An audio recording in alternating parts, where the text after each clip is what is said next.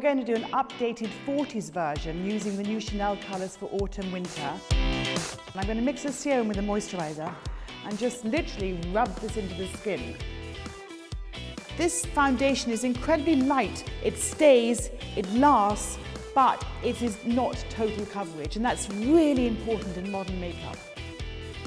So baby toothbrush is a really economic tool to use. It has the right size bristles, it is the right texture, it's just the perfect little thing. Take a black pencil and work the black pencil in the roots of Minnie's eyelashes. I'm now going to use the Chanel palette of the season. This is the autumn-winter palette. Then I'm going to work down into the silver. Just sweeping strokes across the eye. That's all you do, is sweep across the eye. I'm going to go straight into mascara. Now remember to get into the roots of the lashes, guys. This is really important.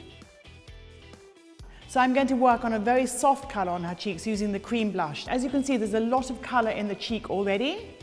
I'm using the new lip liner from the autumn-winter collection. Now, lip liner became a rather unfashionable product for about 5 years, but it's come back into its own now. I want you all to notice I am not using a lip brush. Lip brushes are time-consuming. So, with this extremely dark, fabulous lip gloss, I'm just literally filling in the mouth really gently. Minnie, can you rub your lips together?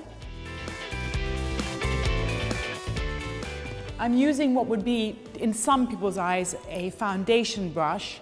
For me, this is the perfect powder brush because it's not too big. Here, to lift the cheek. So here we have the finished look.